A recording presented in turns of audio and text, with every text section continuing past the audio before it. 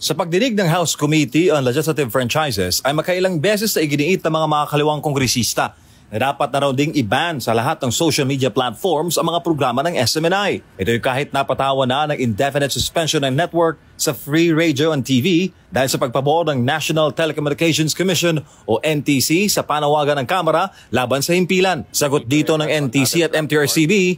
So if that is the case, Your Honor, if should the MTRCB decide to endorse that suspension order to the NTC for suspension on other platforms, perhaps we can consider, the NTC can consider that, Mr. Chair. If the MTRCB decided to suspend or cancel a program in all kinds of media platforms, and said decision is final and executory, we can endorse it to the NTC.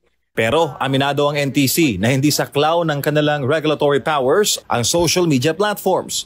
Ang MTRCB naman ay kasalukuyan na raw inaamyendahan ang kanilang charter para isali ang on-demand social media platforms sa regulatory functions. Pero kailangan ng batas para amyendahan ng MTRCB charter. Ang programang Laban Kasama ang Bayan ang numero 1 sa pinuprotesta ng mga makakaliwa, ang natatanging programa sa balat ng Philippine Television laban sa mga komunistang teroristang grupong CPP-NPA-NDF. Nauna ng pinangalanan ni dating Pangulong Rodrigo Duterte, sina ACT Teachers Congresswoman Franz Castro, Gabriela Representative Arlene Brosas at Kabataan Party List Congressman Raul Manuel bilang legal fronts ng CPP-NPA-NDF. Sila ang napupuna sa anti-insurgency program ng SMNI. Sinita naman ng mga abogado ng network ang tinawag nilang pambubusal sa himpilan dahil pati social media platforms ay gustong i-ban.